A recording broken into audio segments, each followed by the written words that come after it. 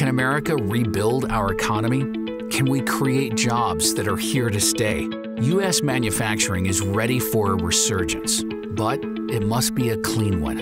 It must reduce industrial pollution that historically has disproportionately impacted low-income households and communities of color. Right now, industry accounts for more than 1/4 of greenhouse gas emissions in the U.S. What if we could clean up industry while creating more jobs in the economic recovery? With Congress considering historic infrastructure investments, we have a once-in-a-generation opportunity, a chance to re-envision industry for the future.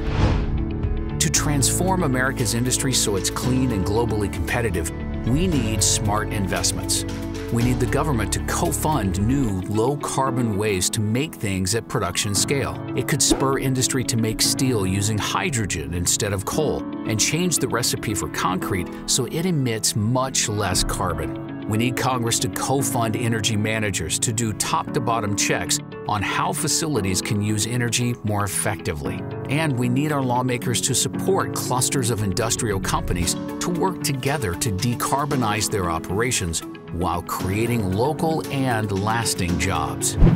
The impacts of these investments could be enormous. We could reduce carbon emissions equivalent to those from 100 million cars driven for 3 years, create tens of thousands of jobs annually, and save $220 billion in costs.